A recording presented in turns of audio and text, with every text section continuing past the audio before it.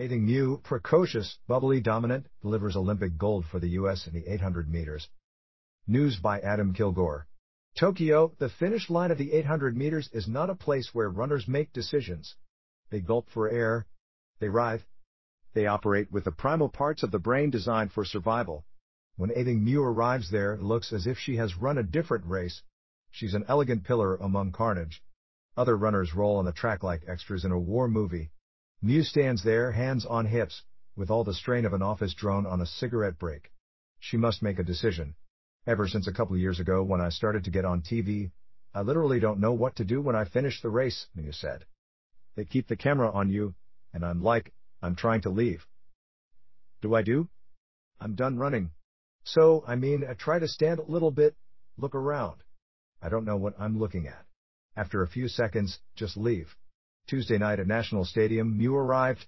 At 19 years old, not quite 3 months separated from her freshman year at Texas A&M, Mu announced herself as one of the great runners in the world, a track and field superstar no longer in the making but in full. A daughter of Sudanese immigrants from Trenton, New Jersey, Mu obliterated the field and won gold in the women's 800 meters in 1 minute, 55.21 seconds, breaking A.G. Wilson's American record by 0.4 seconds. There was never a doubt. Mu bolted to the front and held the race in her hands for the entirety. She turned what is supposed to be a tactical, grueling race into a personal showcase of everything she will give to track and field for the next decade or so, her perfect stride, her megawatt smile, her absolute power and grace. Athing just really made an intentioned announcement to the world, said Raven Rogers, who won the bronze in 1:56.81. Mu ran in gold-painted fingernails and a red beret stamp with the word confident. She said afterward she most definitely intends to become the first woman to win Olympic gold at 800 and 400 meters, and just the second runner after Cuban Alberto Juantorena. Because I want to do it, Mu said. We're also going to break the 800 world record. Mu's words dripped with practicality and zero boastfulness. Her career has taught her and everyone else to expect greatness. After Gabby Thomas followed Mu by winning bronze in the 200, she mentioned she hadn't seen Mu race. Someone informed her Mu had won gold. I got that, Thomas said. I knew that was coming before I ever saw the results. Over the weekend, Mu had envisioned standing on the medal stand and crying. After she won, she realized the ceremony probably would not make her drop tears. She had merely done what she had expected. I'm not super shook or shocked or anything, Mu said. If the race didn't go as planned, or something was to happen during the race, that would have probably been more shocking than winning the gold. Can it all really be so easy? After one heat, American 800 runner Clayton Murphy, the 2016 bronze medalist, texted Mu, "Quit toying with them."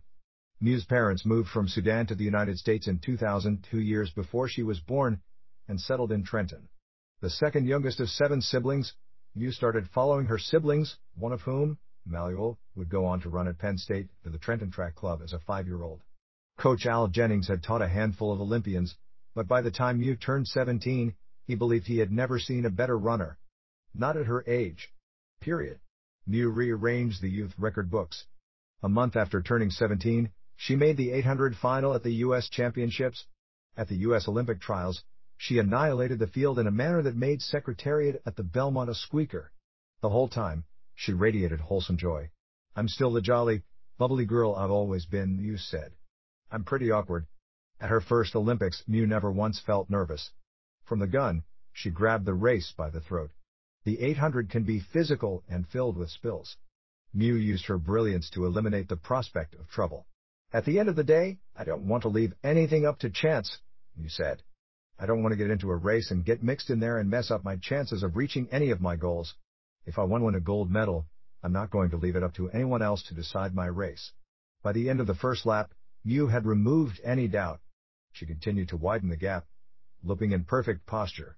Britain's Keely Hodgkinson won silver with ease and still became a speck on Mu's rear view. Athing is an incredible athlete, Thomas said. She has so much grace, so much composure at such a young age. She's an amazing teammate.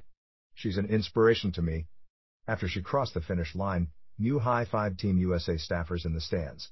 She posed with Rogers, an American flag wrapped around each of their backs. Rogers had earned her medal with a wicked sprint in the final 30 meters, a move that left her depleted but ecstatic. It's a huge accomplishment, Rogers said. I feel like I'm always hard on myself. I beat myself up a little bit. But this is something I'm really proud. Mu is likely to race again at these Olympics. At the NCAA Championships in early June, Mu led Texas A&M to a record in the 4x400 relay. Mu could run that race again in Tokyo. Her second gold medal could double as Allison Felix's last. Felix will retire after these games.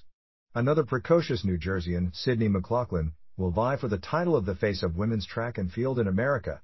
I'm going to let my capabilities and myself as an athlete be known, Mu said.